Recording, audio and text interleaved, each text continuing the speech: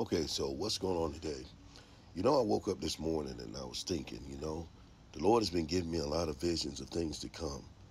He's shown me how the Holy Scriptures are so imperative to us walking right today. And when we don't follow these Scriptures, the Lord is showing me that, we go through turmoil. We go through ups and downs. We got to understand, folks, that there's something left on this earth. And it wasn't given to us under Moses' laws. You understand under Moses' laws that, you had the laws and then you had judgment. That was the Old Testament. And something we got to understand is the Old Testament was basically set up as something carnal so that we could have a blueprint on how we should be. That was the first covenant. The new covenant that started was with Yeshua. He came back and he showed us that, you know what? If you walk right, if you do these things that I show you, and don't try to use your own heart. What does he say? Curses the man who follows his what? Own heart. We got to realize that we've been given a way out of this situation on this earth. We've been given a way to grab what I would call the skirt of the Messiah. What is that? That's the Holy Spirit. How do you obtain the Holy Spirit? Well, the scriptures say faith cometh by hearing, and hearing comes by the word. We got to truly pick up the books and study these books so that the Holy Spirit can flourish through us and we can get that armor on. What is the whole armor of the Most High? The whole armor of the Most High is walking in faith, walking in righteousness. Basically, when he teaches us how we should pray, which means when you come to him, the Lord says, when you pray to me, I want you to go through my son. That means whenever we pray to the Most High, we need to talk to him as a father. And when we talk to him as a father, he will answer us as a father does.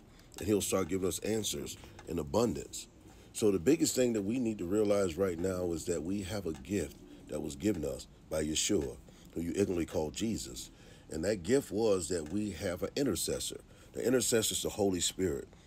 The only way that you're going to get a hold to this Holy Spirit is, let me explain it to you. There's demonic right now entities all over the earth. They've been here, but right now they're real active. A lot of people have had what they call witches riding their back. I'll get a lot of people calling me or saying that they feel like something's riding their back, or they feel as though when they're in their house, they can feel the spirit there. Or even when they're going out and about, they just don't feel right. They feel uneasy. Folks, a lot of people are feeling this way because Lord of Spirits, the one who created all of our spirits, right now as we speak, he's getting ready to come back. And what he's doing is that spirit, what you call the Ruach HaKodesh, is permeating all through the earth. And these seven spirits that come and go, what you call the seven angels, they actually make up what you would call the Holy Spirit. These are different ministering spirits. And right now they're going through the whole earth and they're checking people. They're letting people know you're not doing right. Not only that, these spirits are putting dreams in people and letting them know that, you know what, Messiah is coming back soon and you need to clean your house. Not only clean your house, you need to get right with your children. You need to get right with your husband. You need to get right with your spouses. Because I'm coming like a what? A thief in the night. Folks, this is not time to play. It's not time to be full of games. Do you not see what's going on in Palestine? Do you not see what's going on in Gaza? Do you not see what's going on in the Americas? Do you not see what's going on in Africa? Do you not see what's going on in Russia, China, Afghanistan, Pakistan? All these nations are distressed right now. Why? Because the Lord of Spirits is coming back real soon, and he's going to check everybody. And so this is the time right now when you can prepare to get yourself right. So when the kingdom comes, that you don't have to sit there and be worried, are you going to make it? You want to make sure your lamps are full, that you're not wanting. What does wanting mean? Wanting simply means that you're not sitting there when you should have your lamps full and the bridegrooms come back, it's halfway empty. You're wanting. Why? Because you haven't studied to show yourself to be approved. You haven't said to yourself, you know what? This world that we live in is wicked as heck. I'm sitting there looking at the same people who they say are the Lord's children, and everybody's realizing now that those people are not the Lord's children whatsoever. And now we're learning that the ones we call a byword, a proverb, all these people that we look down upon, now we're realizing that these are the Lord's anointed. This is why they've been treated so horrible, such as Yeshua was treated. This is why they've been called names and spat upon, hung in trees. All these things done to them just like the Messiah. Why? The Lord said we will be hated of all nations. Saying that, now he's returning the blessings back again. Now that everybody's saying that the Lord's true children picking these books up. They're giving them the word, unfiltered. They're not doing the things like the churches did, you know. And I always say this precept, Acts 17, verse 24. You know, the scriptures say that the Lord does not dwell in a place that's built with man's hand. It says that he dwells inside his saints. So we need to understand that right now the Lord is giving us, yes, again, you kiss this, that the Lord is with us right now, and he's watching all of us.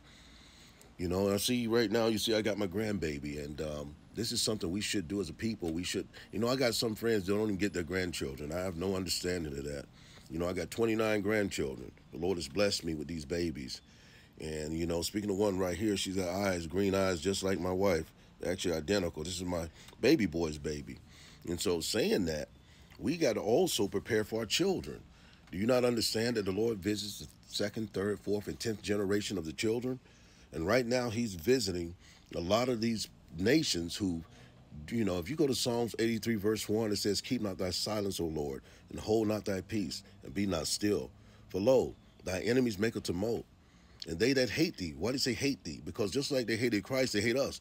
Say, they that hate thee, you understand, have taken crafty counsel. They say, come, let us cut them off for being a nation. And they've consulted against our hidden ones, saying, come, let us cut them off for being a nation. For they came together with one consent. They are confederate against thee. And so the confederacy was the one. So the confederacy is the one that came together, and they were confederate around the world. So all these nations that you see under distress right now, when you go into Turkey, Turkey is the head of Edom.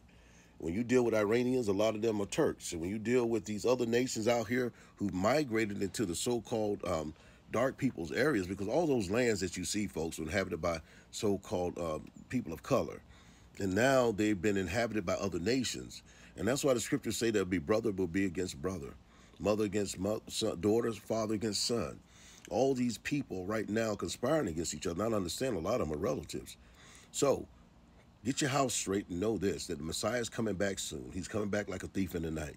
And if you don't have your house straight, if you don't have your so-called kitchen swept, you understand, which is your house swept, which means that you don't have a level ground, or you don't have you're sown on rock. When I say you're sown on sand, you're not sown with a solid foundation.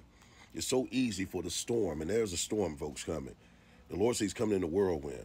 And so a lot of people will not be able to make this storm. They will not be able to make it. Why? Because they don't have the tools to get through. Many are called, but few are chosen. So you can't change everybody in your family. You can't change your mother, sister, brother. Why? Because they may not have been called. That's why the Lord calls this a called out assembly. And if he's calling you right now, if he's talking to you, and if he's having a conversation about you in heaven, just like he had about Job, you understand, just like he had about Abraham, and he told Lucifer, I know you can't change my children. If there's a conversation going on about you, and you can feel in your spirit that there's something you need to do, well, folks, this is the time to do it.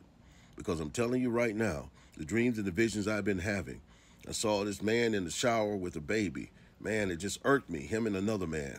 And then I saw another vision of, you know, I seen this guy in the alley, and he had his young son in the alley, or his nephew, and he had a prostitute with this kid, just trying to show him things. Then the Lord showed me another vision. He showed me this man. He was in the house on a chair with his wife, and then there was 4 or 5 other men around, and they were all sharing this man's wife. And you know what he said to me? Do you see the abominations that I see? Son, do you see what I see? This is why I'm coming back to destroy the whole earth. All these things have reached to heaven, and the blood of my saints, my children, is reached up to heaven. Now I'm coming back. My son, I'm about to touch him on his shoulders. He's coming back with Michael and 10,000 saints to do judgment. And then I'm going to make my people, a battle axe.